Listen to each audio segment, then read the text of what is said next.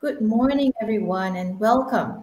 Thank you for your interest and time and for joining us in this session to discuss the topic of leveraging food sustainability information to improve food supply and demand across the food systems. I'm Denise Westerhout, and I am the Asian Markets Senior Expert at WF International. My key role responsibility is to deliver strategic advice to conservation-focused initiatives across Asia, and this includes driving supply chain sustainability and traceability, as well as influencing behavior change in driving sustainable consumption.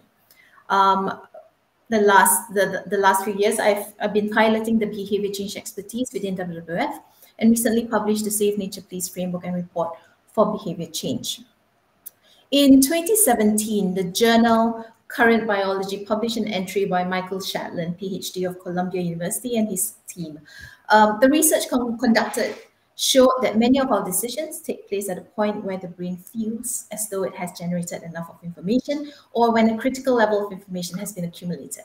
Now, reaching this threshold is really important because although the brain does not use all of the information available, it uses as much as necessary to make a speedy yet accurate decision. Hence, the more we learn, the better we will be at making decisions. With that in mind, the session today aims to share insights on communicating food sustainability for shaping both supply and demand across consumer markets. On one hand, we will discuss the challenges of influencing consumer food choices and how labeling and other information tools can influence demand. This session will also address the worrying state of play regarding the supply of sustainable products, as well as the need for agri-food business to significantly step up their efforts to transition to a more sustainable food system and the achievement of the SDGs. On the other hand, business representatives will share the experiences of integrating product sustainability information onto their corporate procurement, marketing, and sales strategies, which also includes barriers and enablers towards developing a more sustainable overall product portfolio. And finally, the session will address the needs for complementary actions in enabling environments, such as public policies and other initiatives that can stimulate both the supply and demand of sustainable foods. We've got together quite a impressive set of speakers and panelists. So without further ado, I want to introduce our first speaker, Joshua Bishop. He is currently the conservation economist at WWF Australia. Previously, he has published numerous articles and co-authored or edited 6 books, including a landmark UN study of the economics of ecosystems and biodiversity, and was the technical editor of the Natural Capital. Josh, I'll pass the screen over to you to set the scene regarding sustainability in the current food systems.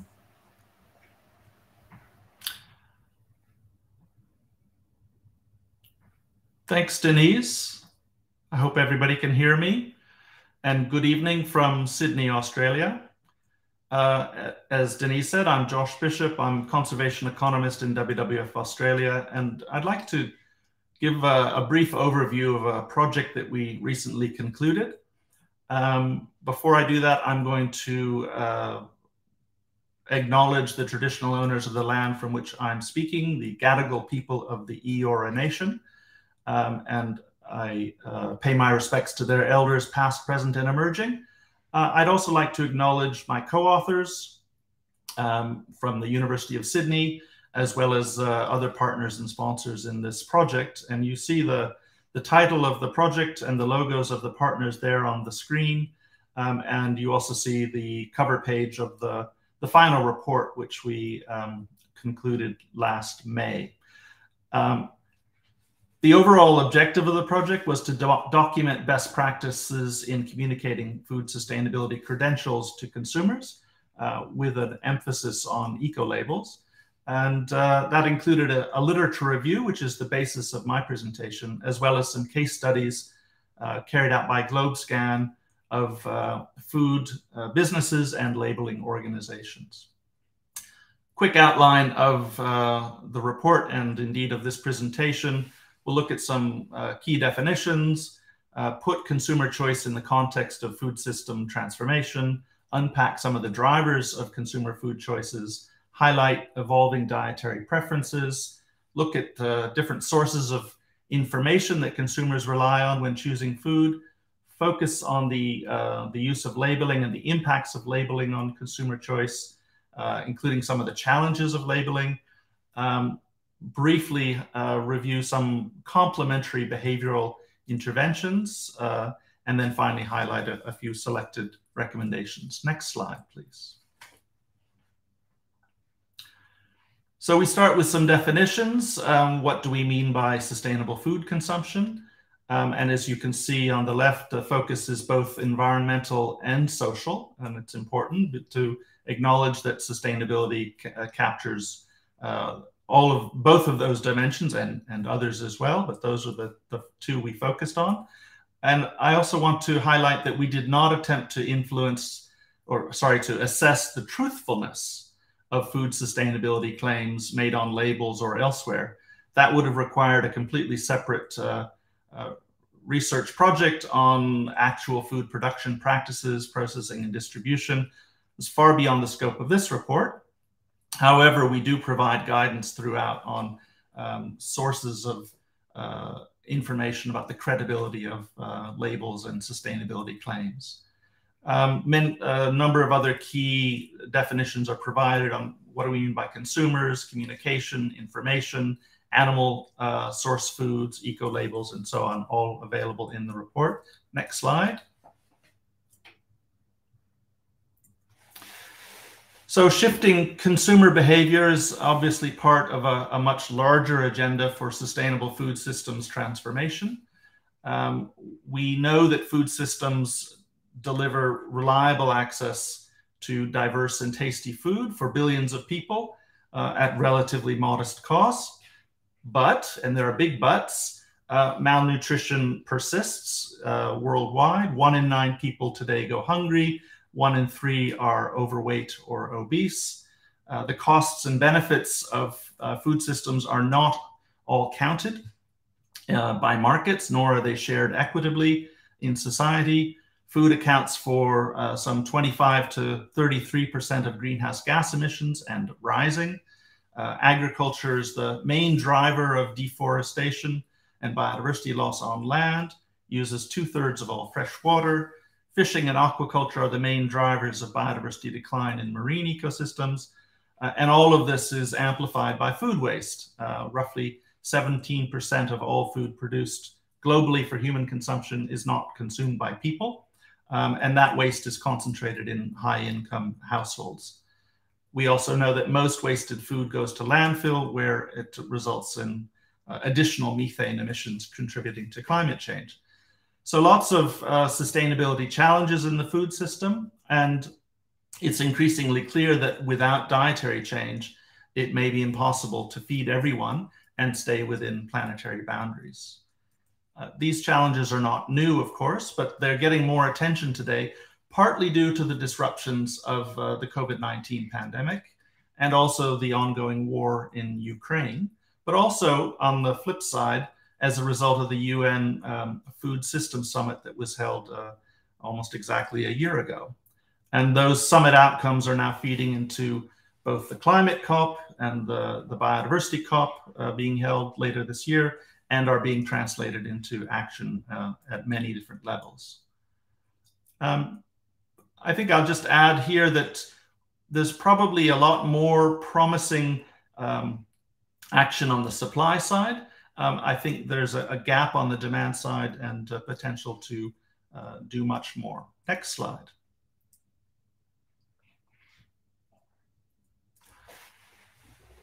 So when we look at consumer behavior and consumer food choice, we need to understand what drives people's decisions when they're choosing food.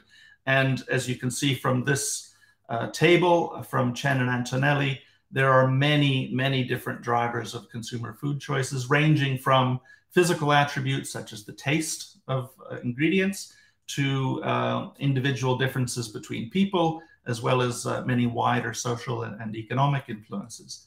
Some of these influences are conscious. Many are not conscious or not immediately apparent, and they all matter. For example, social norms or the physical environment in which food choices are made. That could be a market, a cafeteria, or even at home. The way food is presented the accessibility of different food items, say in a cafeteria, can influence the choices that people make. And as we all know, what it looks like has a huge difference as well. Next slide. When we ask people directly what drives their food choices, they tend to emphasize just a few key attributes. Consumers in the United States, for example, rank the taste of food at the top, followed by price or affordability, health or healthfulness or nutrition, and convenience or perhaps availability. These are fairly consistent rankings across other countries as well, from what we see in the literature. And we also see here and elsewhere that environmental and social impacts, in other words, sustainability, they're important, but they rank lower in consumers' minds. And the importance of environmental sustainability in particular has not changed much in recent years, at least in the US. Next slide. At the same time, we can see the emergence of some new dietary preferences in many countries, including the rise of organic food, which emerged over 100 years ago now, and much more recently, the growing interest in plant-rich diets, vegetarian, vegan, and variations of that, pescatarian, flexitarian, etc., as well as interest and preference for what some people call free-from foods, free from gluten, free from GMOs, and so on. And there's also interest in localism. People look for foods that have been produced near where they consume them, in part because of a sense that this is more sustainable or that they have better access to information about production practices. And alongside all these dietary preferences, we see the rise of online food shopping and delivery. So where do consumers learn about these different options? Next slide.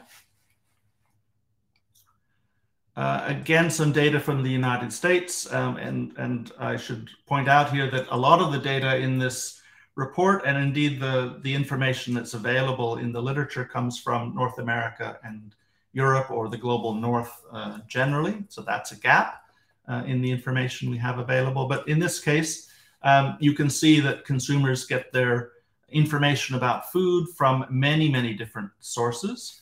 And labels are just one of the different sources of information that consumers rely on. And we need to bear that in mind when thinking about how to influence consumer choice. What information channels can we use? Next slide. Cutting to the chase, looking specifically at labels on food, whether those are sustainability labels, eco labels, nutritional labels, health labels. The literature generally suggests that there is a measurable, statistically significant, and positive influence on consumer choice. Labels and similar guidelines increase the accuracy of selection of environmentally friendly foods. Labels that are well designed convey something that is meaningful to consumers, that can be understood quickly. And as an economist, I'm particularly interested in the fact that consumers claim that they're willing to pay more for labeled products. And there's an example there on the slide of a relatively large study that to unpack that particular point. On the right-hand side, you can see the data that we relied on, privileging reviews and meta-analyses, and you can see some of the statistics of where we drew these conclusions. Notable here is the fact that there are relatively few real-life tests of labels and information. Most of this data, as I said earlier, comes from consumers in the global north. Most data is based on online surveys with hypothetical scenarios, and there are really only a handful of in-store experiments described in the literature. These also show positive but modest impacts from labeling.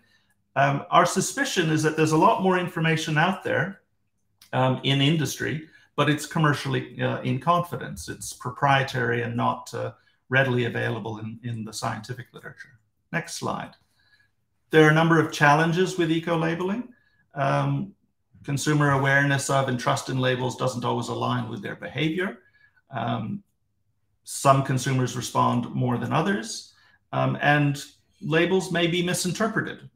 Consumers will look at a label describing the sustainability of the packaging of a food product and assume that the ingredients on the inside are also sustainable just on that basis. Lessons from experience with health and nutritional labels, really quite similar. There are positive impacts, but they are modest, it must be said. Next slide. I suppose some of the challenges associated with labeling have led people to look for complementary interventions, other ways of influencing consumers, and in particular, drawing on consumer psychology and behavioral science to try to address some of the non-rational or less conscious motivations for food choices. So presenting information with a motivational goal, emphasizing social norms, building communities and peer pressure, providing direct access to experts, giving out product samples. All of these are attempts to change the psychology of food choices. And the literature suggests that food choices are especially responsive to what are called choice architecture interventions. That is to say, how you present a food item. I mentioned before, in a cafeteria, putting the plant-based option at the front and the animal-based product at the back. Something as simple as that will lead a few more people to choose the plant-based option, or putting the plant-based option at the top of the menu in a restaurant and the meat or animal-based protein options further down at the sides of the menu where they're less prominent. There are a number of other interventions which we review in the report. Next slide, please. So what we find with all of these behavioral interventions is a bit like labels. They do make a difference if they're well designed and implemented. They can change decision-making at the margin. But really, if we want the best possible outcomes, we need to combine multiple communication methods into a package. And here's an example of an integrated approach that combined behavioral nudges, or the prominence with which plant-based offerings were presented to consumers, along with in-store promotions and social media and QR codes linking to videos and so on and so on. If you combine multiple strategies alongside the label, you can get a much better impact. Next slide.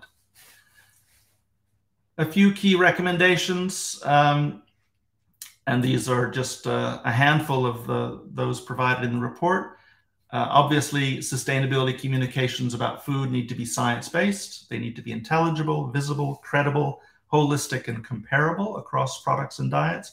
And the UNEP has their 2017 principles or guidelines for communicating food sustainability, which are a good starting point. As I mentioned before, eco-labels can't be seen as an isolated strategy, but need to be part of integrated communications tailored to their market and their audience. We should probably learn more than we have from that segment of the consumer market who do respond, who do rely on eco-labels. How are they different, and how do we use their experience and their motivation to strengthen social norms around food sustainability? There's a lot governments need to do. I won't read these out.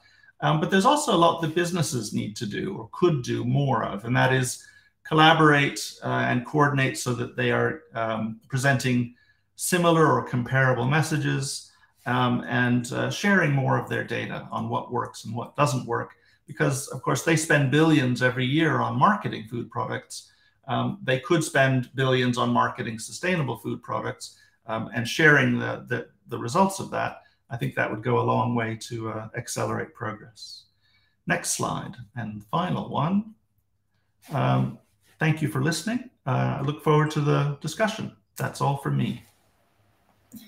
Thank you, Josh. As always, very insightful, and I learn something every time I have a conversation with you. So thank you very much for that. Now, I forgot to mention earlier that if you do have any questions or comments, please feel free to drop them in the chat box, and we will try to get them during the question and answer session later after the panel discussion. Don't be shy. We're hoping to get lots of encouragement and questions from you so that we can move the discussion along. Now, without taking up too much of anyone's time, I would like to introduce our next speaker, who is from the World Benchmarking Alliance, WBA. WBA was established in 2018 to develop transformative benchmarks that will compare companies' performance on the SDGs. These benchmarks are usually backed by the best available science materials while leveraging existing platforms, norms, and standards.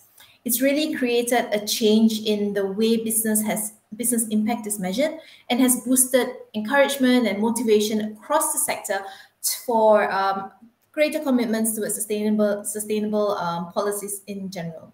So now, without further ado, I see Victoria's ready. I'm pleased to pass the screen over to WBA's Food and Agriculture Transformation Lead, Victoria Bourbon de Palm. Victoria, over to you.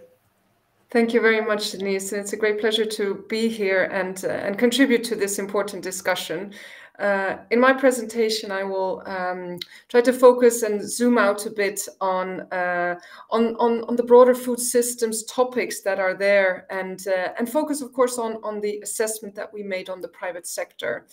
On the next slide, you will see, as Denise already set out, that we are in the business of really looking at the private sector's contribution to the Sustainable Development Goals. I'll walk you through that in the next couple of slides. So moving on, you will see that we have translated the SDGs into different systemic changes that need to happen. So obviously we have a food and agriculture system that we'll focus on, which integrates all the social elements like respecting human rights, providing decent work, but of course also the link with the financial industry and the financial systems is very important as a driver of companies' performances. So I'm leading the food and agriculture team, and on the next slide, I will set out to you how that assessment looks like. So how we have translated food systems analysis. If you would generalize and bring it down to maybe three thematic main themes, it's really about environment, social inclusion, and nutrition. And as you will see in my upcoming presentation, it's really complex set of topics, and it's a lot to take in, I guess, for consumers to make those decisions. But ideally, of course, we see labeling a lot centered around nutrition, but I really like the discussion today that is focusing more broadly about sustainable choices. And hopefully through the slides I'm presenting here today, you see what kind of topics are relevant and how we could hopefully influence and encourage consumers to make the right choices.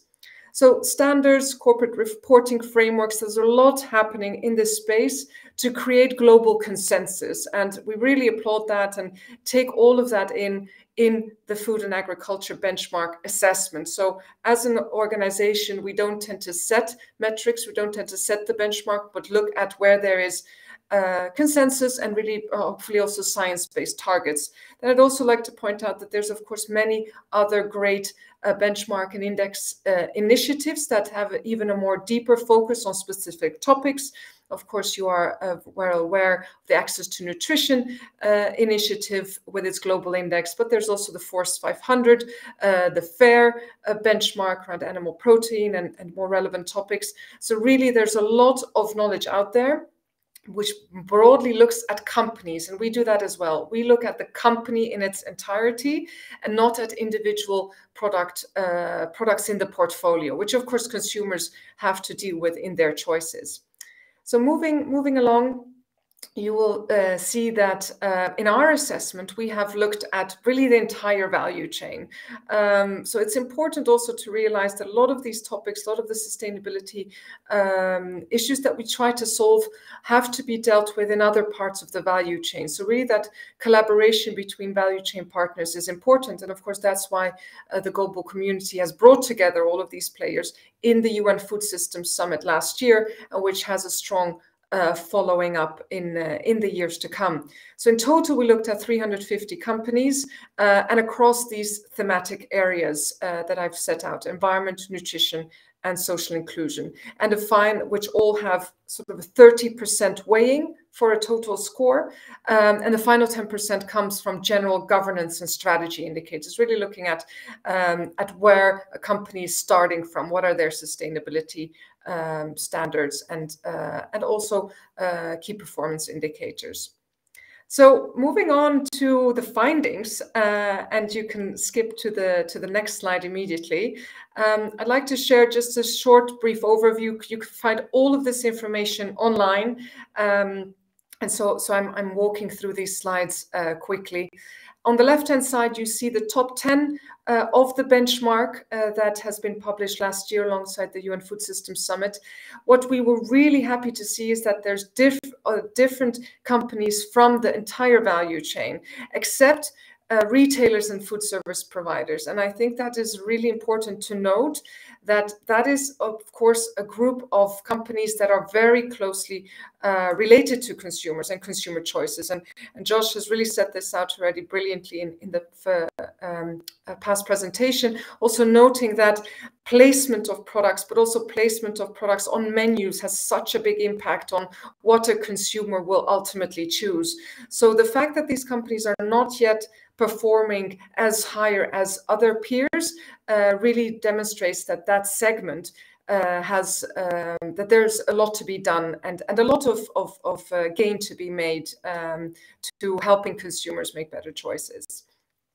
Moving on to other findings that I'd like to share is one of the more optimistic ones, is that really the vast amount of companies has a sustainability target. But if you trickle that down to how companies are motivated, I was speaking about these KPIs and remuneration policies. There is a lot that still could be made to ensure that it's not just a nice to have for companies, but it's really a part of their business model. But this is really just the back end, which of course consumers don't see if they are in the shops, but gives you an idea about where companies are coming from. On to the next slide, where I've brought forward a few of the environmental findings. Of course, we're all aware about greenhouse gas emissions, the elimination of deforestation, the importance also of regenerative agriculture, and also the reduction of food loss and waste. These are all topics, and many of these, especially deforestation and regenerative agriculture, which consumers are increasingly becoming aware of, but that is happening elsewhere in the value chain. And it's quite, there's, of course, you can't put everything on a label, and you can't, and certifications are also have its limitations. So it's really difficult to how to convey these messages to consumers, and how will they be able to differentiate. And a lot of companies are working towards regenerative agriculture, to ensuring that we keep healthy soils for the next generations to come. But how are you involving your customers into ensuring that they make that they come along on these choices? I guess really building that bridge between the farm and the consumers is an important one, to tell the story of farmers by the companies that are more in touch with consumers. And this goes for retailers as well. There's really a bridge to be made in the value chain. Moving on, a next area that we've looked at, which is social inclusion.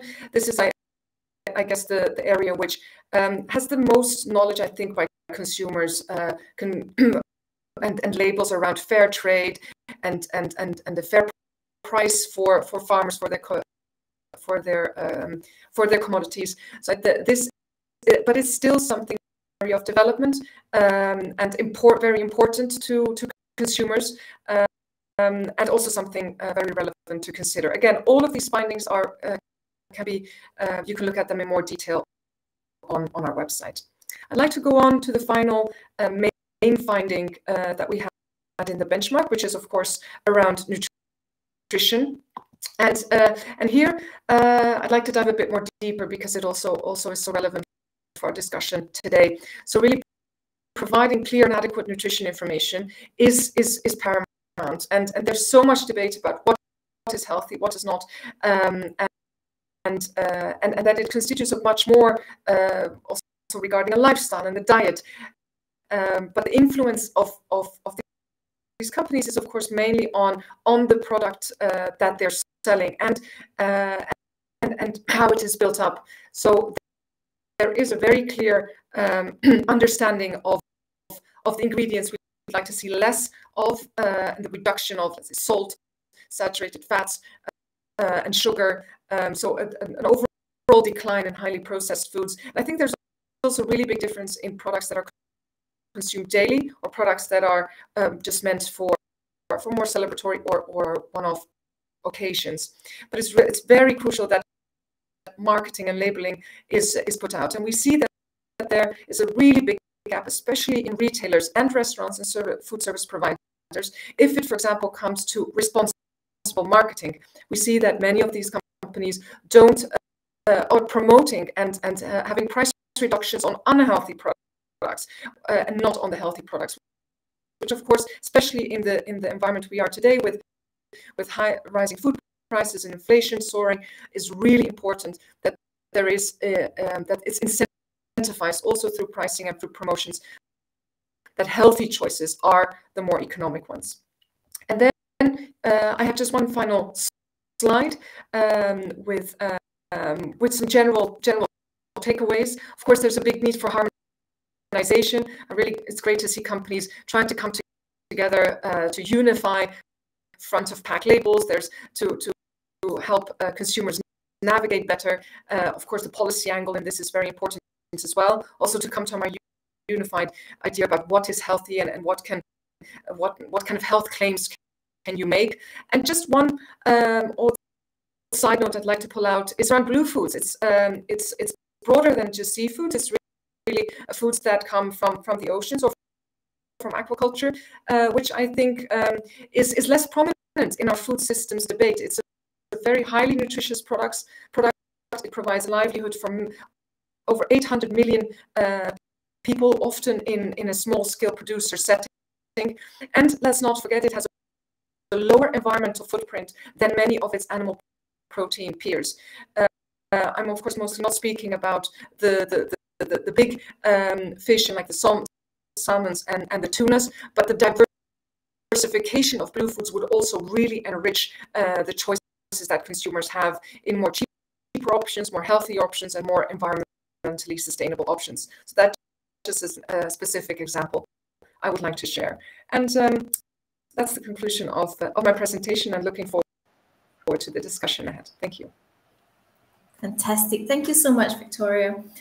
Before we continue, you'll see that on the side of your chat box, a little poll has popped up. We've got 3 questions to ask you. Sorry, give me a moment here. We've got 3 questions to ask you. They're very short ones, but we'd like you all to participate freely in this poll. First, we'd like to know what you perceive to be the biggest challenge to leverage product sustainability information for sustainable food consumption.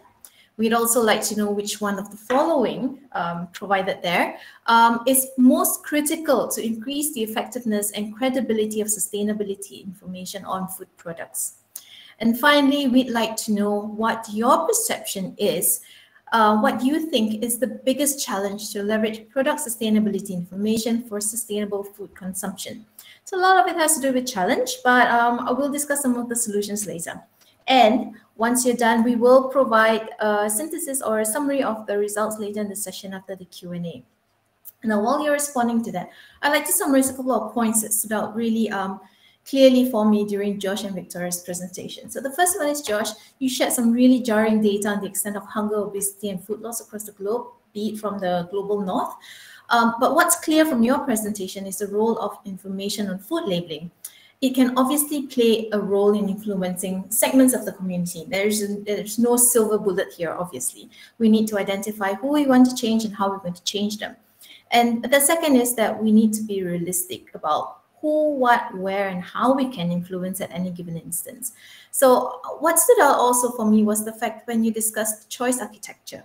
When you mentioned in your presentation, it is indeed one of the most common and successful behavioral science interventions employed that has influenced consumer choices. I mean, we're faced with it every day. For example, when you go into Starbucks or you go into McDonald's, the supersize idea behind it is a little bit more for a lot more.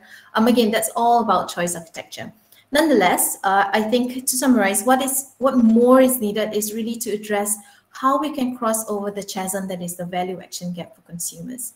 And from Victoria's presentation, it's fascinating that WBA looks at the whole company, not just just one product stream. It's really welcome. And I listened with interest at the data that you have on hand to illustrate the journey that's left for companies and really to help us achieve improved sustainability across the board. Of particular value, I think, is the complementary role that the environment, social, and nutrition all play in this benchmark. We rarely see them labeled together, and this is a very nice change. The unification of labeling really is an interesting topic, but I think it surely does deserve more thought and deeper discussion. I hope in the meantime you have all been able to respond to the polls and are satisfied with the responses that you've given.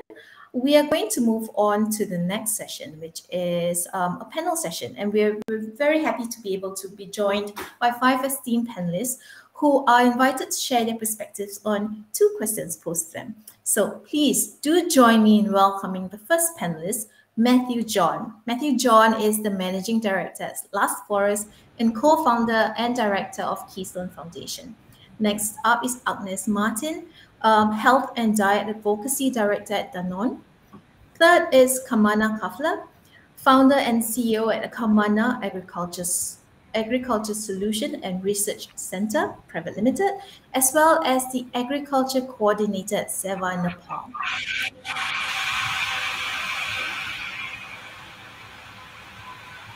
Okay. Could you please mute your mics? Thank you. Second last, the fourth member on our panel is Paul Holmbeck. He's a board member of the International Federation of Organic Agriculture Movements. Paul joins us with over 20 years of experience in organic Denmark. And last but not least, we have Dr. Michael Clark, a researcher at Oxford University. I would like each panelist to share their views about what they see as the biggest challenge to leverage product sustainability information for more sustainable food consumption.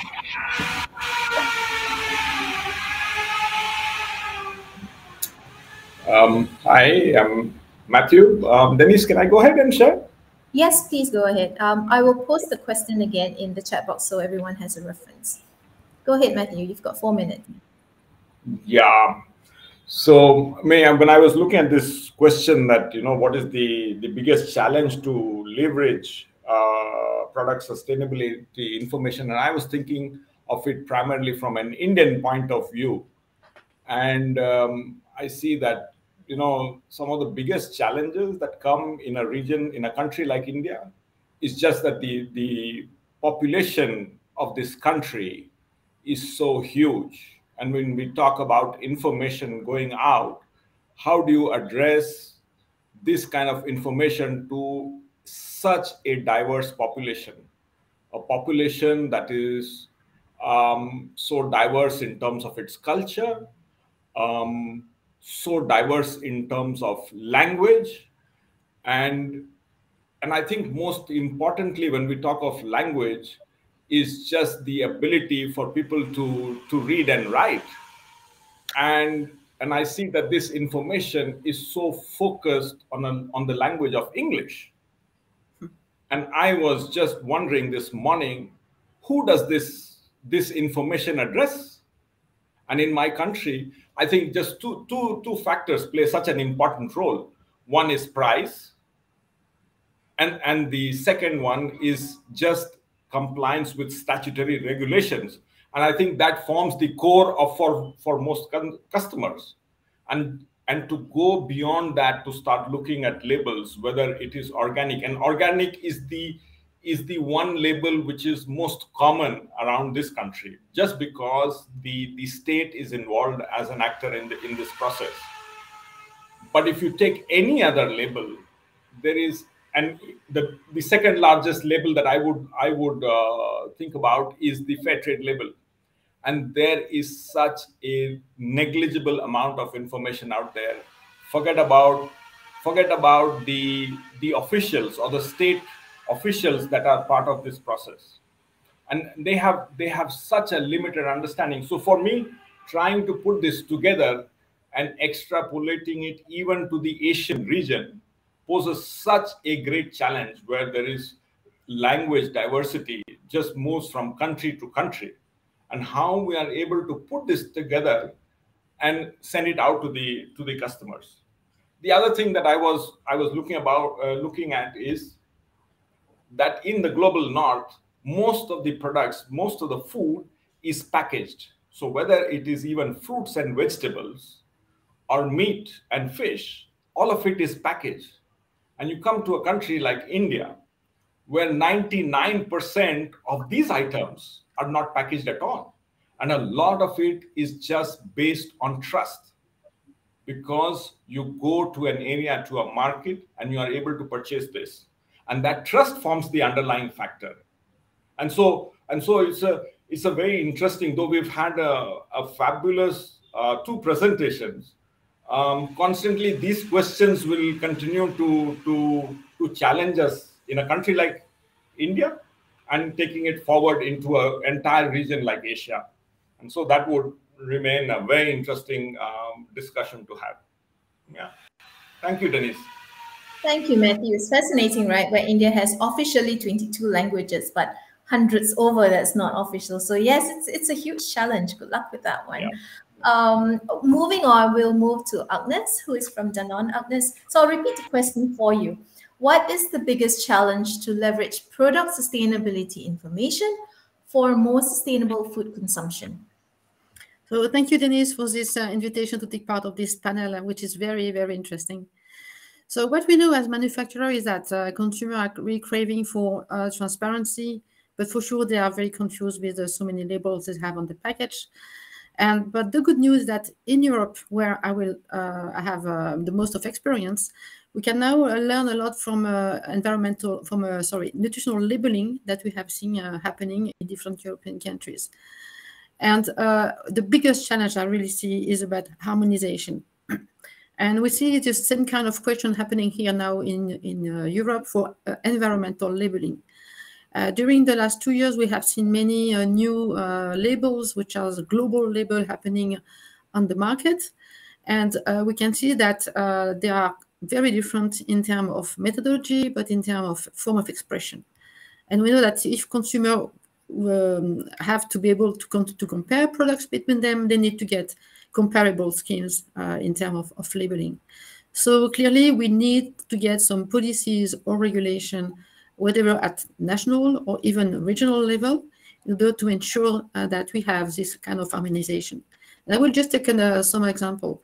Regarding the methodology to calculate the global impact in terms of environment of food products, of course, we can use life cycle analysis approach, which is used for other type of goods.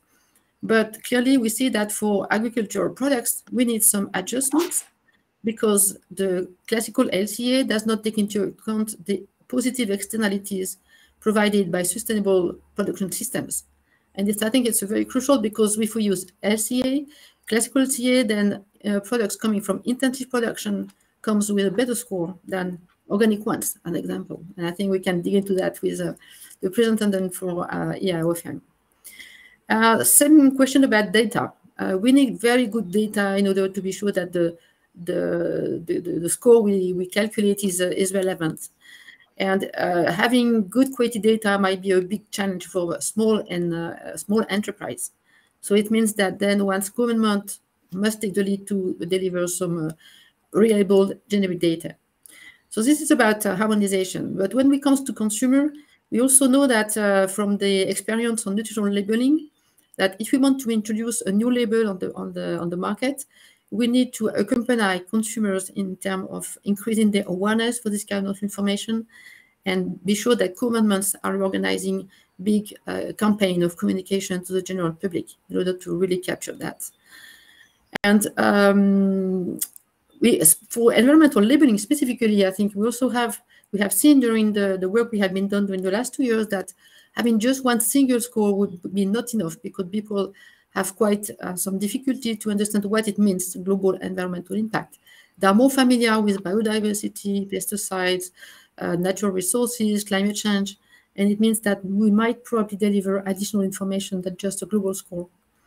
And finally, the last challenge I see is really about be sure that what we deliver in terms of labeling will be understood and will have a positive impact on consumer behavior. And that means that we need to proceed to costly consumer trials to measure in real condition, to measure the real impact and to avoid unintended consequences. And it's particularly important for people with low educational level, because as was said before, for these people, we need to find some very simple solution in terms of form of expression that does not require a lot of education. Thank you. Fantastic. You're right. It does cost quite a bit to run these trials and to find exact intervention that gives us the impact that we want. Thank you so much, Agnes. Kamana, now it's your turn to help us with sharing some of your perspectives on the question. Thank you so much, Denise. Hello, everyone. I am Kamna Kafle and I am from Nepal. Moreover, I would like to give some of the my points regarding the challenge. So I have a list down some of the particular things and I will be discussing on that basis. So first and foremost, there are diversified of the consumers who are participating in the sustainable food consumption. So the diversity of the consumers are one of the challenge so that we cannot tackle to them, and there is level of interest of the consumer. So people are interested on many more things, just like safety, food policy, everything. So they are not much more aware about the products and everything. Here in Nepal, there is weak regulation of the government authority. They have prepared the laws and policy, but they are not implement really well. So the regulatory mechanism of organizational setup is one of the challenge for the consumers here in Nepal. There is the poor knowledge regarding the problem information. So if they are packaged and they have come from the different authorities source, they haven't got any knowledge, or they are randomly taking the date expiry products, and that is the main challenge, I think, for the consumers. That's all from my side. Thank you. Thank you, Kamana. Paul, you're up next. Why don't you share some of your thoughts about this, having the vast experience you've had with the organic sector? Sure. Yeah, thanks. And thank you for all the interesting remarks already. I think besides Victoria's very good point that one problem is that we have too few producers, too few companies that are actually delivering real results is one problem. Another is that we need some real game changers in the market to level the playing field price-wise between sustainable and non-sustainable products. This would require green fee systems, redirecting subsidy programs so that we have a more level playing field price-wise. But I think, the real challenge specifically on the topic here today is to find simple ways of communicating broad sustainability benefits. And I think, Planet Score is one option. I think organic certification also delivers on a whole range of sustainability efforts. And I think we need models for both the global north and the global south. And we need to remember the reason we need to communicate to consumers these more holistic solutions that deliver on climate, on biodiversity, on clean water, on better livelihoods in rural areas, is that that's what we're asking farmers to do. So, regenerative organic farming, agroecology, we're trying to promote that. So we need to reflect that in the market. A couple of things standing in the way. One is rampant greenwashing, definitely a rise in greenwashing where companies are, trying to rebrand themselves based on small changes in practices, doing small things, claiming them as larger things, and really making a lot of kind of homegrown claims regarding regenerative or climate smart or net zero, which are often kind of ill-defined, and I think it can create cynicism out there. So we need to be sure that truly transformative farm practices are behind labeling, and we need solutions in the global north and the global south. And I think here organic is probably the best solution we have today. It also has this broad infrastructure of, control, inspection, certification that's crucial to making any kind of consumer guarantee. And while it doesn't solve all the problems in the world, it does deliver broadly. So I think, and one last, in terms of the global south that several people have addressed, there's two really exciting developments, I think, there that with group certification and with participatory guarantee systems, which is kind of a peer guarantee for sustainable practices, which has proven very useful in local markets, regional markets, in guaranteeing more sustainable practices. And now it's spread to 77 countries. So that there are other solutions than climate labeling and organic certification out there. Wonderful. Thank you, Paul. Thanks for sharing your experience with us. And last but not least, we've got Michael Clark. So Mike is from University of Oxford and is a researcher there. Excellent. Yeah, thanks for having me this morning, and thanks everybody for the thoughtful comments and insights that you've all made, and we're going to keep hopefully making the next few minutes. But yeah, so I'll take this from more of a data aspect, but very broadly speaking, if you think about equal scores and how to communicate them, you can kind of break it down into like 3 big bundles. And so the first is, how do you, from the beginning, drive the impact scores on climate, on biodiversity, on water of individual foods or food products? The second is whether you want to aggregate those climate biodiversity impacts into a single unified score or leave them separate. And then the third is, how do you communicate that score to consumers in a way that incentivizes decision making? And so if you look at those 3 bundles, there are a lot of, as the other panelists have mentioned, there are a bunch of barriers and limitations that we're kind of facing for each of those. I'll focus mostly on that first one. So that's kind of where I'm coming from, but touch on the second and third very briefly. And so right now, with the information that we have, we can derive these impact estimates on like what's the environmental impact of our yogurt or our Yorkshire pudding or so on. But from the information that we have, we need to make certain assumptions. And so 2 of those primary assumptions are, where is the ingredient being sourced from, and how much of each ingredient is in each product. So sometimes we know those, sometimes we don't, but on average, we don't often know that information fully.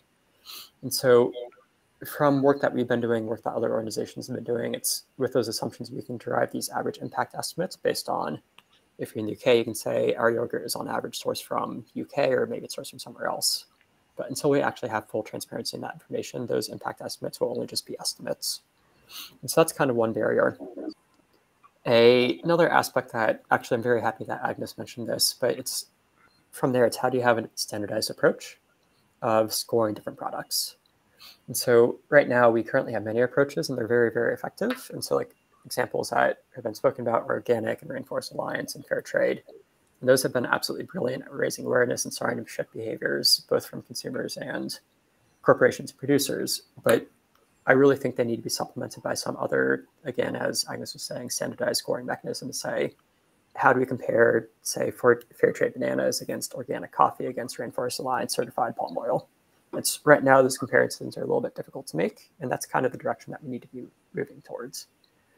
So yeah, on that data point, one of the biggest issues we're facing is really just transparency, both in terms of where commodities are being sourced from for different products, but also in terms of the environmental impact estimates of individual production systems. And so those are 2 really big obstacles we're facing. Touching briefly on the second point. So again, the second aspect is whether you want to weight and aggregate like the climate impacts and land impacts and water impacts into a single unified score. And so that's an entirely different discussion, but from there it's, do you weight them? If you do weight them, how do you do it? Do you put equal weighting on the different indicators? Do you weight climate and biodiversity more than land and water because people are more familiar with maybe certain outcomes than others? And so I think that's a discussion that is better suited for a much longer session, to be honest. But I think the important point that needs to be iterated is, again, it's not going to be a single solution in terms of how to weight those metrics in every single country. So it's really going to be context specific. And then the third point, again, so Agnes, you touched on many of the things that I was planning to touch on. So yeah, thank you very much for that. The third point is on how do you communicate these to consumers, to producers, to retailers in a way that incentivizes behavioral change. And so that could be a combination of colors, numbers, letters, symbols. And we have a lot of evidence to draw from nutrition labeling, from environmental scoring on home appliances, for instance.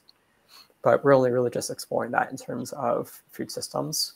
And I think we're all on the same journey. And so it's just more going to be an iterative mechanism saying, here's a label. What do you think about this? Does it work? Does it not work? If it doesn't work, go back, revise it, and test it again and again and again until we finally get to something that does work for everybody in the food system. Thank you. That's really insightful. Thank you all 5 for responding to the same question. Now, to jazz it up a little bit, I want to give you guys specific questions to address some of your comments. First, we'll go back to Matthew. Matthew, what policies are needed to help SMEs that want to offer sustainable products and educate the consumers? I want to, Denise, thank you, but I just want to turn this question around. I think what we've seen over the presentations over the last hour is there are lots and lots of labels and information out there. And I think if we want to keep on adding more policies, I don't think that will help. I think what is important is the political will to be able to execute and implement them. I mean, I just take the country, just an example of India. I think we have the best in terms of the conceptual framework for a lot of this. It's in place. But how do we go about getting not only producers? We tend to put the entire focus on producers. How do we get customers and other stakeholders involved in making this a win-win scenario for all of them? Paul talked about costs. That if we don't really, just cost becomes a differential so much that most customers in a normal response, if you talk to them in a survey, they will say they are willing to pay a higher price. But when it comes out to making the actual the action that needs to take place, then there's a hesitation. So I think that's one critical part. The second part is, I think the state needs to play a much more enabling and facilitation role. I think a lot of this will not just happen by creating policies and laws. How do you create infrastructure that will allow many of these policies to take shape? How do you work with producers and processors to create these platforms for this to happen? And I think these two things, if they happen, a lot of change can happen. Thank you. Spot on. Political will is really indeed lacking in some areas, more so than others in some countries. Thank you for that, Matthew. Agnes, you're next. I'd like to know, don't large companies have big roles to play in shaping the food environment? We've often said that large MNCs have a larger role and more responsibility. What company policies could help shape a sustainable food environment within, internally? Yes, for sure, a company has a significant role to play in shaping the food environment towards a more sustainable offer. I just wanted to remind that sustainability for food is really not encompassing only environmental and social aspects, but also health aspects. And I think it's very important to consider that because it makes the equation a bit more complex. But in terms of company levels, for sure, the first level we have is the product offer that we put on the market. And I think the first point I think we should pay attention to is to be able to provide products which are part of the food categories recommended by the food-based dietary guidelines, and specifically those who have been revised to integrate sustainability dimension in them. So first, category products. Second point is about the quality of the product we put on the market, specifically nutritional quality, but also where it's coming from in terms of agricultural practices, what kind of pack we have used, is it recyclable or not, do we have ensure fair revenue for the farmers, etc.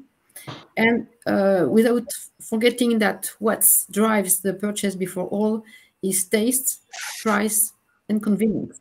So that's a big equation that we need to agree to reach. Second level we have is also the brands, and more we see that brand purpose purpose-driven brands, are now more and more successful, and we know that the ones who are integrating sustainability in their purpose is now getting more and more brand and more and more success to our consumers who are now ready to pay a little bit more for this kind of product. Of course, we talk a lot about labeling. So we know now we have a lot of experience regarding nutritional labeling. So now it's really time to go to environmental labeling, and we see many experience in the Europe zone at the moment. And then also to social labeling, and it's exactly the political route that the European Commission wants to go through for the coming years, is to really combine these different aspects together to maybe create in the future a mandatory sustainable labeling approach. During the conversation before, we also mentioned sampling, but I would add also promotion. I think manufacturers and retailers can play together to develop some specific programs promoting more sustainable products. And we know that under the Consumer Goods Forum today, what we call the Health and Wellness Coalition, there is a lot of trials which are currently running in different countries to see how, by combining the efforts of retailers and manufacturers, we can identify good practices. And the good news is that the result of these kind of trials, which are developed in collaboration between academics, retailers, manufacturers, NGOs, consumer associations, etc., now become public. So we do have more and more knowledge on that thanks to this kind of experimentation. Just to give you a concrete example, in Belgium, the retailer Ahold Delhaize now is using Nutri-Score to promote the A and B, the best products, and it's used in their loyalty programs. They provide incentives to buy this kind of products. So this kind of thing can become reality. Thank you. Thank you for your time and feedback. Now we're moving quickly over to Kamana from Sewa. What policies would support consumers in playing the desired role that we have thought out for them of driving sustainable demand? How can policies really protect consumer choices? Okay, thank you so much. Since I will elaborate this on my own opinion.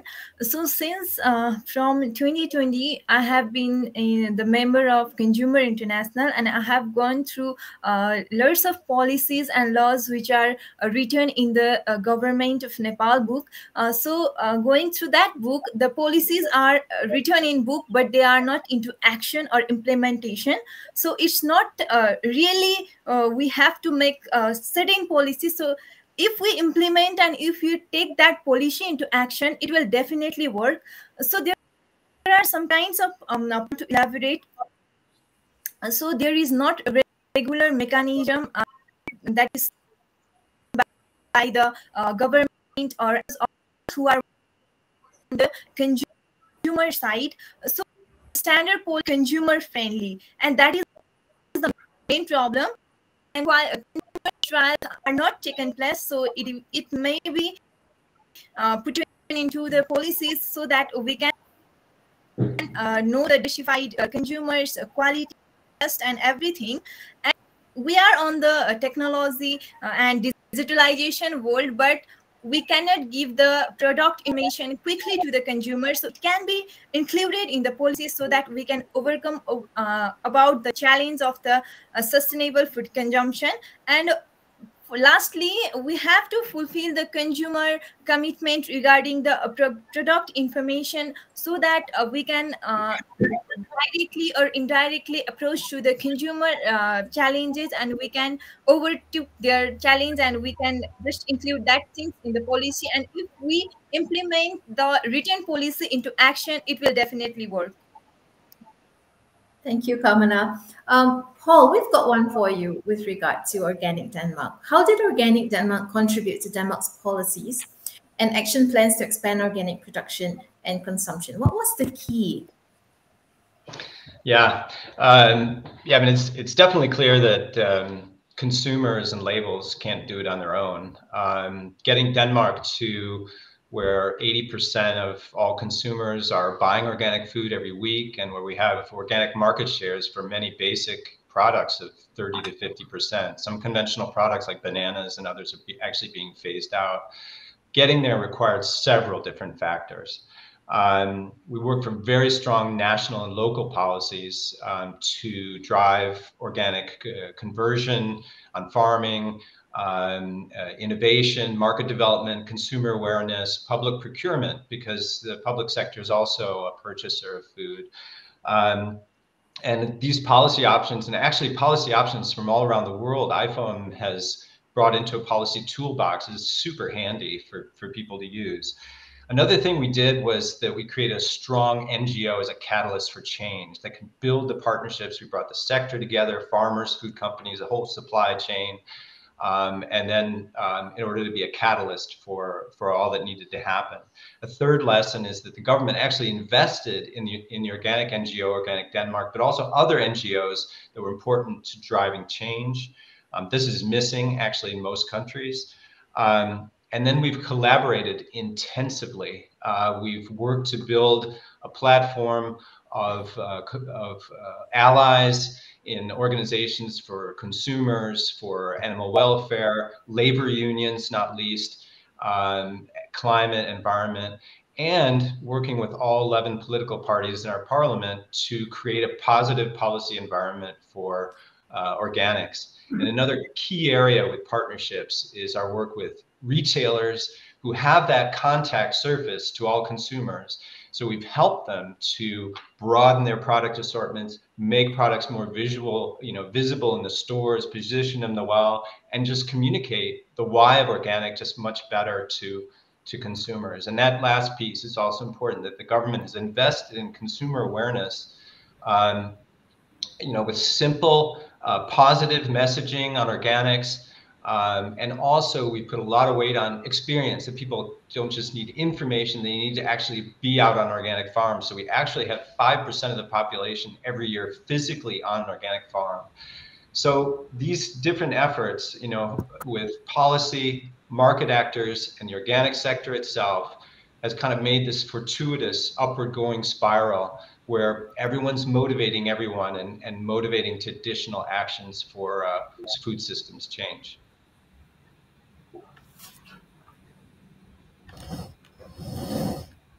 Wonderful, thank you. Rookie mistake, I had my mic muted. Now moving on to Mike. Mike, we've got one for you. It is usually said that price is the best driver of behavior change because, the economics have spelled it all out. What complementary policies do you believe are required to make consumer information work then, aside just price? How do we integrate the true value of food, internalizing both social and environmental components? Yeah, thank you. So that's a really big question to answer in a minute, but I'll do what I can. So I think from the starting point, from a broad perspective, we need to make these healthy and nutritious, sustainable choices the easy choice. And so one that we all think about is the price. So make cheap foods, one that are also nutritious and sustainable. If you do focus specifically on price, I'll segue to other mechanisms, but if you focus on price, there's evidence from model-based assessments and empirical assessments that making nutritious foods cheaper and sustainable foods cheaper does shift behavior towards them, but maybe not at the scale that we want. So if you look at other mechanisms, some of these have been discussed by the other panelists. You can change the food environment. And so in that case, it's both nudges making the products that are nutritious more sustainable, more accessible in grocery stores and canteens and retail environments. That's quite effective. Another behavioral mechanism too, and this could be policy, it could be otherwise, is having certain choices that, say, catering organizations or restaurants provide. And so in that case, from experiments that we've done, it's the biggest leverage in canteens to shift consumer behaviors, not providing information on environmental impacts of food products, but shifting the meals that are being provided in the canteens themselves. And so from that perspective, it's more shifting availability of products. So it isn't saying remove anything entirely from the market, but it's maybe just making things a little bit more plant forward or low impact forward than what they are right now. So yeah, a lot of options. We don't really fully know what they are because we haven't tested them fully. And the important point is that they're probably going to be context specific, because what people do in the UK is going to be very different from what people do in Denmark. It's going to be very different from what people do in Nepal. So it's, again, an iterative process to figure out what works and what doesn't. Yeah, that's a trial and error to try out for sure. We're going to invite both Joshua Bishop and Victoria back to the screen to join us for the Q&A session from the audiences. We've got a couple that's already been identified. Welcome back to both our speakers. Thank you for joining us again and for staying on the line. The first one goes to Josh, actually. Josh, we'll start with you. We've got a question from the audience that is asking, let me find it here. In your idea, communications and interactions in social media can be In your opinion, how can communications and interactions on social media begin to look like the social norm? It's a fascinating question because, of course, social media is relatively new. It's been around a decade or two, and we all carry around these little devices that bombard us with messages from our networks. Some of us are on Twitter or LinkedIn or Instagram or TikTok or whatever it may be. And those platforms, we know, do influence people's decisions and their preferences. So, for example, here in Australia, you go into a restaurant, even the low price restaurants, and you'll see people gathering around taking photographs of the food they're eating and then sharing that with their network, right? They Instagram it. And I think so we need to figure out, how do we use those platforms more actively, more consciously, to influence the way food is talked about, the way food is presented. We're familiar with influencers on social media who are sometimes tapped by big retail companies or big brands to promote their products. Well, could we do that with sustainable food? And obviously it needs to be tailored to different markets. Every consumer is different. Every consumer is unique. And obviously, as Matthew and others have pointed out, you can't, what you do in the UK or in the US or in Germany is not necessarily going to work in Nepal or India or other countries in the global south. So we need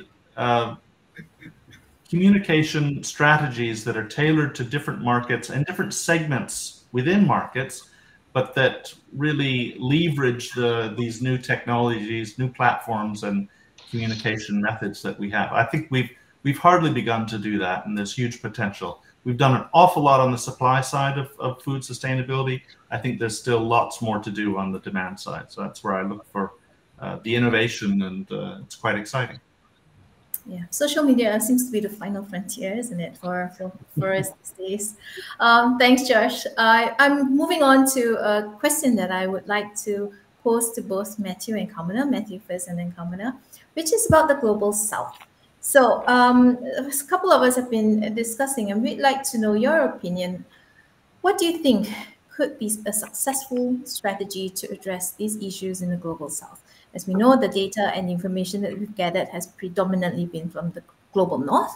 And you've raised some very interesting points there, Matthew. Let's expand a little bit on your thought process and let us know what you think might work. Yeah, so as I mentioned, Denise, that a lot of the policies are already in place, but where it falls down is in the execution or the implementation of many of these policies. And I think a critical part of this is that though we have the framework in place, we try one approach as the solution. And that cannot be an answer. What works in one part of our country will not work in another part of the country. That's one. In approaches, when I say approaches also, I mean that when we look, most of the time we look at third-party certification as the only answer. Yeah.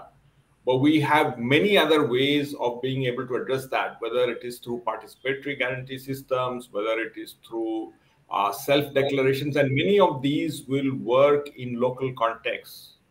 We cannot have what works in an urban area cannot be transported and put down into a rural area. In a rural area, a lot of times trust is the biggest foundation we can build our structures on. But we tend to take trust out of the equation, put either documentation or third parties into the picture, and that's not the answer. Literacy, writing skills, all of this becomes a huge problem when you try and answer these issues. And so for me, it is important that we tend to localize many of the solutions. We should localize many of the solutions, leave it to certain areas or to certain departments or governments to be able to frame things which are more contextual. And that will be the only answer. I'm just giving an example of honey. we have copied and pasted an entire regulation which works in the global north to a global south scenario, without taking into context what works here, what are the species here, what are the geographies here, and all of that. We have not understood that. And when you try and work this with the government, it becomes a difficult task. So we need governments to be able to understand that and come up with local contextual solutions.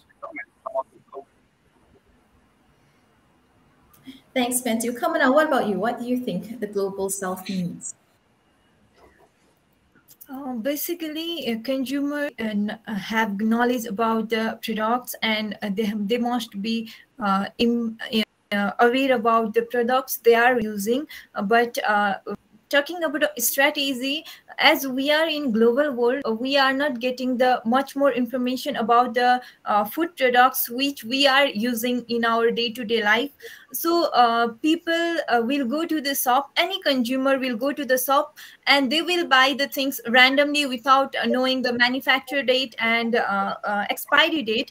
So the people who are selling the products, they are very clever that they have erased and they will sell the same product which has already expired, and they will sell that the with different date and different expiry date. So first and foremost, we are aware about the consumer, about their rights and their policies from the ground level, so that we haven't been aware about the food policies of consumer rights and literacy. So we have to go from the ground level to enrich the things globally, and we have to do it from the local level, ground level, and we have to start it from our school.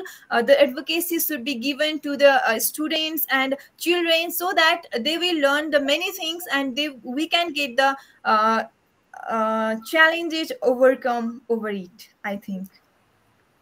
Fantastic. So provide them the tools to be able to make the right decisions. I've got another shared question. This is for Victoria and Mike. I'll start with Victoria and then we'll move on to Mike. How can we balance the levels of importance placed on the environmental and the social issues alongside the importance already placed on the nutritional issues? Thanks, Denise. I think, well, we've done a lot of consultation around this as well when developing the methodology, because there's more indicators or there's more thematic topics in environment and social, for example, versus nutrition.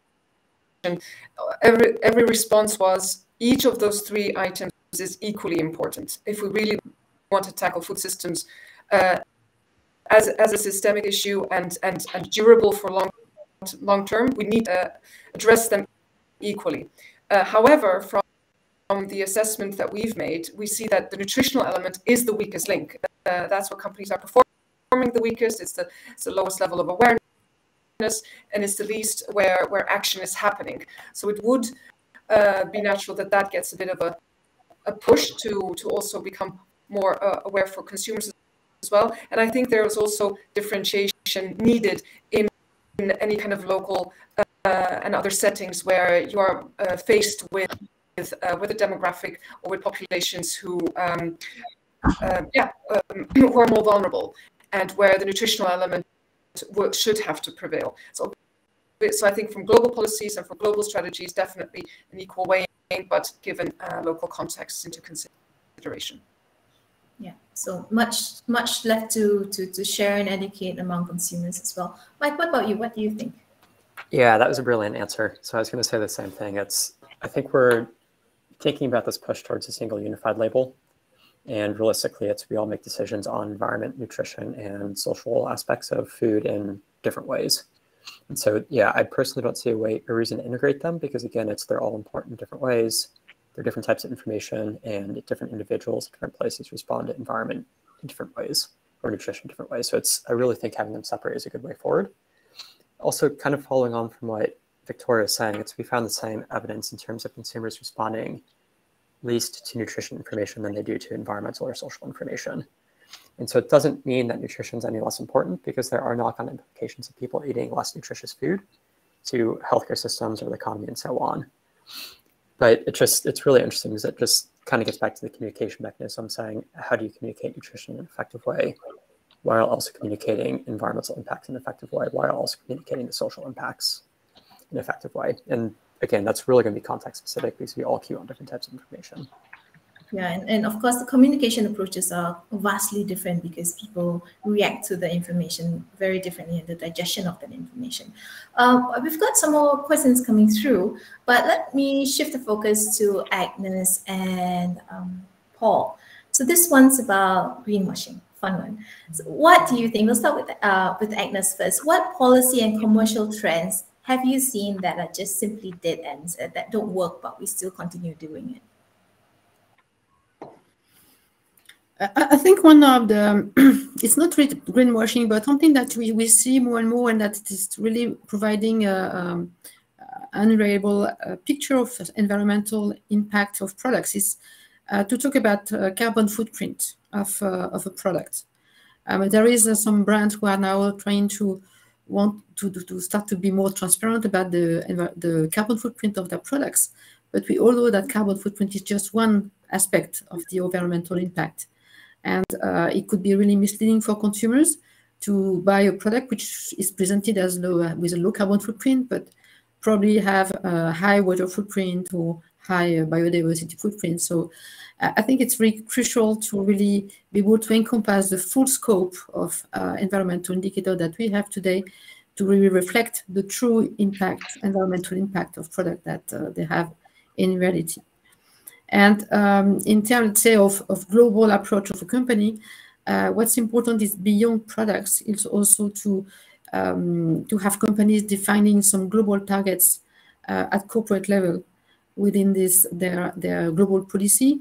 As an example, being committed to reach the 1.5 degree increase of climate change, and to put in place some very robust measurements, monitoring and reporting schemes so that they are fully responsible for their full operation, including scope 3. I mean, not only the operation, but also including the production, the farming part of their activities. Great, and Paul, over to you. What do you think about the trend? Yeah, I think Alice makes some really good points. Net zero, I think, is one dead end.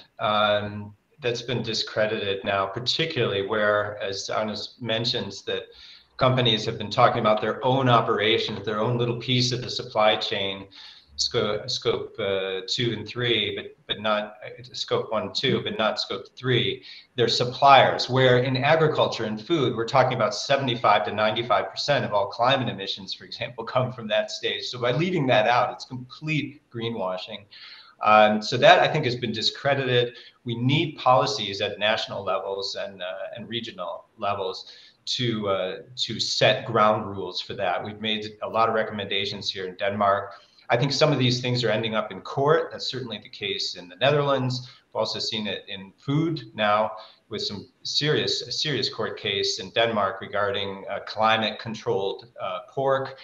And then I think the whole regenerative issue, I hope doesn't become a dead end, but it risks that because just too many companies, it's heartbreaking to see what is essentially about, practices and principles that bring more life to the soil and greater biodiversity being used in greenwashing, where very few practices are changing. So I think what we'll see is kind of emerging, so we don't have this ill-defined regenerative, but I think we'll see things like the Regenerative Organic Alliance and Regenerative Organic Certification that's emerging, where it builds on a solid foundation of organic and then adds additional regenerative practices. And that's also a policy dead end, by the way. There's so many countries now trying to support farmers' regenerative practices, which basically is not changing much on the farms at all.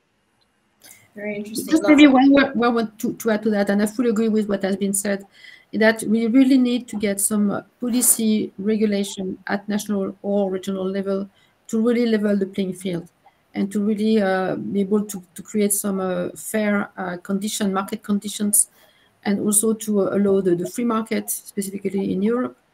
And this kind of policy and regulation should be also the result of a multi-stakeholder approach in order to really get the full scope of the issues, the challenges, the barriers, and the possible solutions, and to really be pragmatical and become a real solution. Thank you, Agnes. There's one very interesting conversation that's going on, and it's a question posed by Nathan King. Thank you, Nathan. He wants to know whether there are any realistic alternatives to reducing meat consumption. If not, how can we make that happen in the global West, where everyone's used to cheap, plentiful meat? I'll direct this question to Paul and Mike. Paul, back to you again. Yeah, there's so much we can do to bring a better balance to our food production and consumption, so it's less based on animal-based production. One thing is we subsidize massively. In Denmark, it's 80% of the area that's subsidized of farm area is going to feed to animals. This is a subsidy to meat and dairy production. We could eliminate those subsidies and only subsidize crops grown directly for human consumption, or change the balance within those subsidies. That would change agriculture overnight. And then on the sort of the behavior side, on the consumer side, I really like what Denmark and some other countries have done now, building in, kind of climate nutrition pyramid instead of just a nutrition pyramid. And actually, it's a lot of the same things. It's a lot less meat based, more plants, just shifting the balance on the plate, just as we want to shift the balance on the farms, so that our farms also look different. And I think we can also use the last thing, public procurement. In Denmark, from the beginning in the 90s, our conversion to organic in public kitchens, schools, hospitals, military barracks, has not just been about the shift to organic from conventional, but also a full sustainability package where we've reduced the amount of meat, reduced waste, bought products in season. And that's actually paid for the organic premium, but it's also really improved the climate balance in the food. And then it's given people this positive experience of meals with less meat and just more greens. Fantastic. So food over feed, and redraw the traditional food pyramid. Excellent. Thank you. Mike, what do you think? Yeah, so in short, if you take the look at the evidence base that's currently out there, there's quite a bit of suggestion and indication that we need to do both less and better. And so if you look at it from a global scale, and granted not everything's a global scale, but if you look at it from a global scale, if you don't do less and you don't do better at the same point, we're going to miss the climate and biodiversity targets relatively soon. So you kind of have to attack this issue from both ends. But the really important thing to note is that the direction of change, both in terms of eating less but also producing better, is going to be very different in different countries. And so in locations that have a history of high meat consumption, so the UK, Australia, Argentina, other countries, it's going to be eating a lot less. In some countries that don't eat so much meat right now, it may be eating more for nutrition, health, and social perspectives. So it's global scale, it's eat less and better to meet these targets. Some nationally, it could be very different directions depending on what people are currently eating.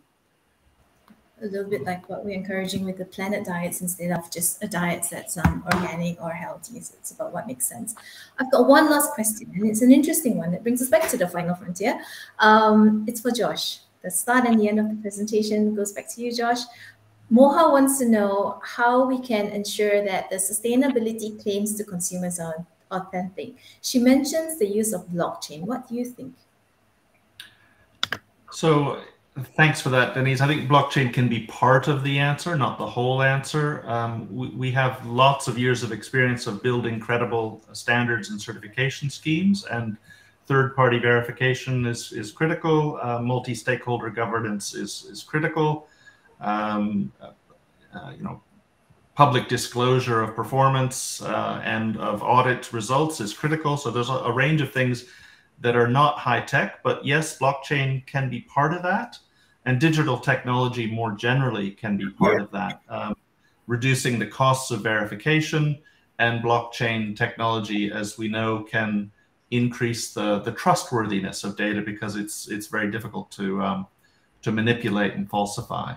It has its own complications. Blockchain very often is extremely energy intensive, so that's a problem we need to resolve. But I think there are lots of promising opportunities, as I say, with digital technology, not just blockchain, but also remote sensing, low-cost sensors, measures that you can use at all stages of production and in supply chains. Just for your information, a little plug, WWF and Boston Consulting Group set up a company called OpenSC, which stands for Open Supply Chain, which is investigating some of these opportunities across many different countries and commodities. So not the only ones. Lots of people in this space now doing some really fascinating work. Thanks, Josh. Very succinct and very good. We earlier, midway through the session, we conducted a poll with 3 questions. I thank you all for participating in that poll. I would like to read out a couple of the top line responses that have come up. So the first question we asked was, what's the biggest challenge you think is required to leverage product sustainability information for sustainable food consumption? 33% of you said that consumers give more priority to other food attributes such as taste, price, safety, and etc. than sustainability. We have since concluded in the past hour or so that this is indeed true. We have data that provides proof that this is happening, and we also have been able to see that there are new incentives and initiatives that are taking place to change that. The second question is, which of the following is most critical to increase effectiveness and credibility of sustainability information? There were 2 top responses. The first one is that we believe mandatory corporate responsibility reporting and food labeling is important. And the second is regulation of food markets to ensure better alignment with the SDGs. So again, we go back to policies of large businesses and governments. And the final question was what you thought the most crucial next step is for consumer information to enable a more sustainable food system. A whopping over 25% of you thought that mandatory environmental labeling, aka eco-score or eco-label, would actually make a huge difference. So a very interesting conversation brings to mind one of those articles that I read before, that when a problem is perceived to be far too hard to address by an individual or by small actions, they usually defer to larger systemic changes to help them achieve that. And this clearly shows us that the problem is across the board, it's for all of us. Let me wrap up a couple of other components. So obviously, shifting demand for food towards more sustainable consumption is increasingly recognized as necessary for various amount of reasons. Growing evidence also reveals that both human health and the environment could benefit and would benefit from the adoption of more sustainable diets. Coupled with that, the session today further reinforces the fact that there are significant potential and needs to implement more and improve consumer sustainability information across the board. While there are already a range of complementary interventions that help foster improved consumer information, we need to do more. We need to develop more interventions by adopting holistic approaches. And again, this is something that's been advocated by the UN Food Systems Summit. These complementary measures should rely on, again, collaboration, because not one person can do everything. We need bolder actions to deliver bolder change that's required. Businesses in particular, we all agree, need to do more to contribute urgently to our common goals stated in the Paris Agreement, IEG targets, the 2030 agenda. Equally, we know policymakers need to support wide-scale systemic change that really helps drive actions by all stakeholders. Genuinely, I think, to summarize, there is a part for everyone to play. We need to start working with retailers at a more strategic level to expand sustainable food product lines, present more products in stores that encourage, encourage us to communicate the why sustainability is important to consumers, how sustainability is going to impact their life at the end of the day. It can also include leveraging pre-competitive, multi-actor, collaborative mechanisms to entice retailers to make these commitments, and of course to attract a growing consumer base as they move along. So in conclusion, we're at the top of the hour. This session really reinforces the important messages to businesses and policymakers on the need to collaborate through multi-stakeholder efforts such as the One Planet Network and other holistic approaches to sustainable consumption and production to urgently achieve the agendas that we have.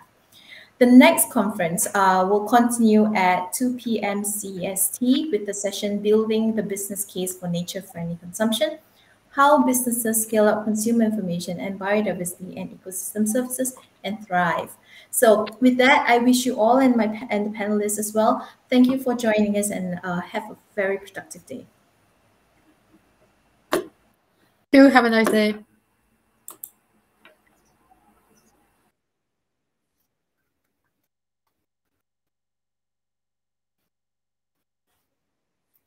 everyone.